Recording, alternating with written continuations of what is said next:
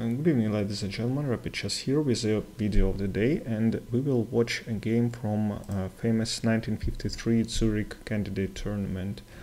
Max Euwe has been veteran, and he was on 14th place after 28 rounds, but still he performed a good game against rising star Miguel NAJDORF, so author of NAJDORF's SLN. So let's see the game. Euwe plays white, g3, knight c3, c5, attacking the center. Now d6, I think, more common. d5, taking the space, and e5. So this is an invitation for a very sharp game. d6 is more traditional. So e5, bishop g5, pinning the knight, h6, and in this position Euwe decides to play an interesting idea. Yeah, so normally it's quite scary, but he decided that it's good enough for one game. He played d6. So this pawn here is very vulnerable normally, because if black develops, then he can take this center pawn and basically get a winning position. And white has to play very actively in order to basically sacrifice a pawn and get something for it. Knight c6. So this is a problem, yeah, that this knight goes to d4, and when you have d5 pawn, obviously knight c6 is not possible.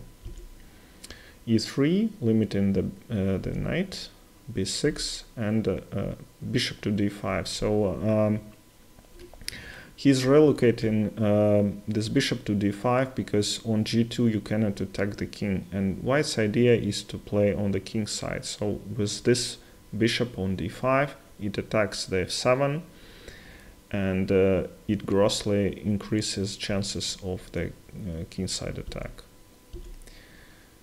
d4, h4, f5, and this position you see that white hasn't castled, white hasn't developed the knight, and this pawn is vulnerable, and actually engine is giving a little bit advantage for black in this position. But if you decided to play like action chess, then you have to play this move, knight to g5. So obviously you cannot take, because king has nowhere to go. You have to give up the bishop, and white is immediately winning. But it kind of semi-sacrifice, let's say. Bishop to b7, and it invites white to play knight f7. Yeah, check, forking king and queen. Takes, and knight to b4, unleashing this powerful bishop on b7. And after rook to h7 to h2, then black has actually a small advantage, yeah, because they have developed all the pieces, and his king is vulnerable, so black is much better here. So it was not played. g4 was played by white, opening up the king side. d5, unleashing the bishop. Knight e7, and NAJDORF took on b2. I don't really like this move.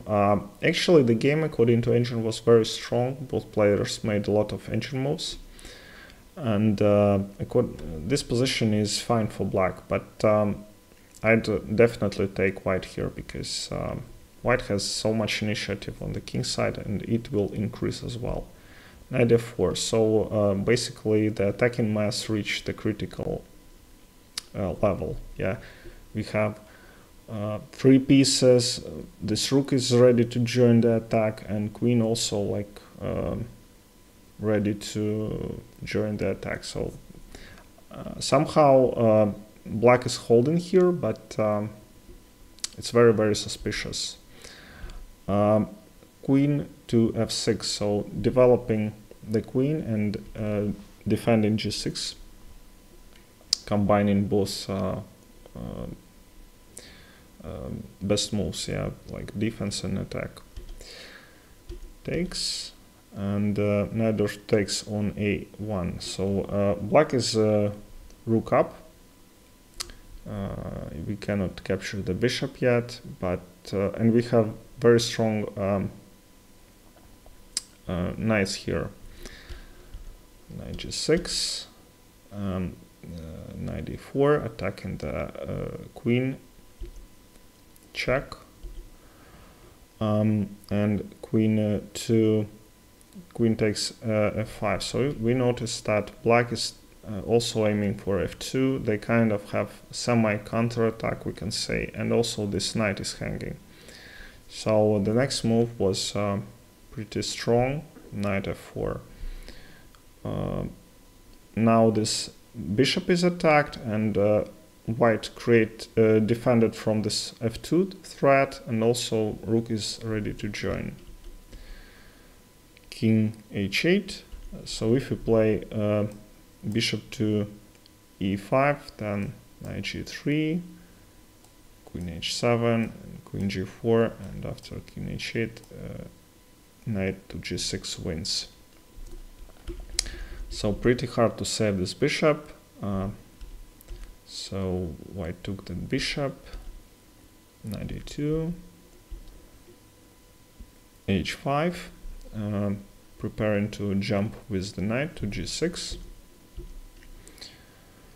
and knight g3. So actually this position is still kind of plus 0.5 for white, but I think NAJDORF was in time trouble here, and he was tired of, you know, defending from all these threats, and he sacrificed exchange back, but it's a critical mistake, and black is losing now.